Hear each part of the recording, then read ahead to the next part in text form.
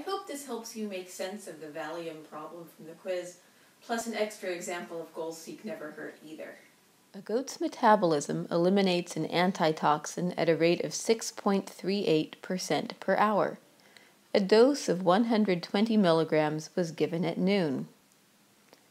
First question, how much antitoxin remains in the goat's system at midnight? To answer this, before we really go any further, we need the model.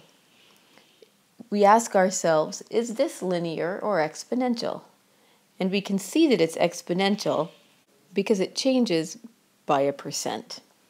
So our model starts with Q equals, and then our initial dose times 1, it's decreasing, so that's a minus 0.0638 to the t.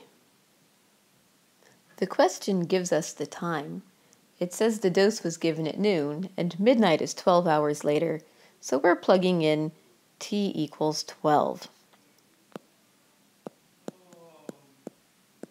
So Q equals 120 times 1 minus 0.0638 to the 12.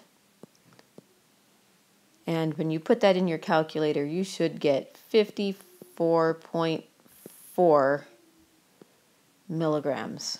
Now it asks, after how many hours will 40% of the original dose remain in the goat's system? The first question we have to answer is, what is 40% of the initial dose? The initial dose was 120 milligrams, and 120 times 0.4 is 48. So we want to know when the quantity remaining is 48. When we know Q and we're searching for T, that's when it's time for goal seek. We start by labeling 2 cells for T and Q.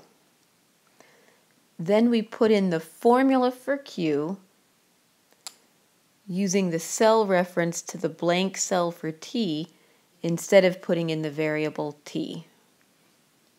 When we press enter, the result was our starting value. Now go to the Data tab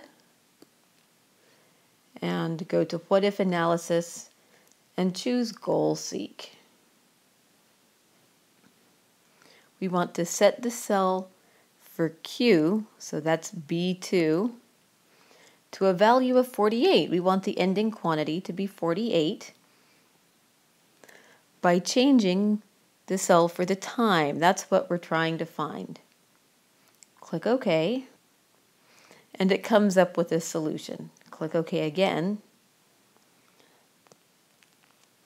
and we see that the time it will take to reach 48 milligrams left in the goat system is 13.9 when we round to 2 decimal places.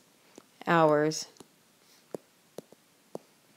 for 48 milligrams to remain. So that's the answer to the second part.